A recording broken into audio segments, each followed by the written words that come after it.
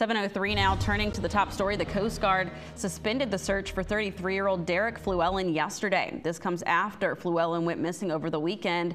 He was last seen on a tugboat at the Portsmouth Marine Terminal. 10 on your side's Raven Payne is live and joins us with more. Raven?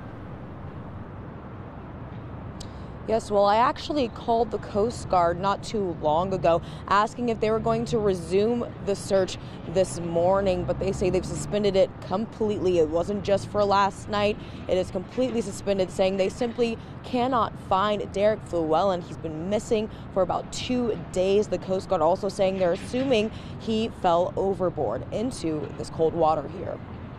The Coast Guard says 33-year-old Derek Fluellen was last seen working on the tugboat Atlantic Oceanic at about 12:30 Saturday afternoon here at the Portsmouth Marine Terminal. Port Authority contacted the Coast Guard a few hours later and the search began, including sonar, a helicopter, a response boat, and several local agencies. The Coast Guard tells us they've interviewed Fluellen's co-workers, looked at his cell phone data, checked with his family, and more. Coast Guard Lieutenant Michael Long says Fluellen was working as a contractor and was on fire watch during ship maintenance work.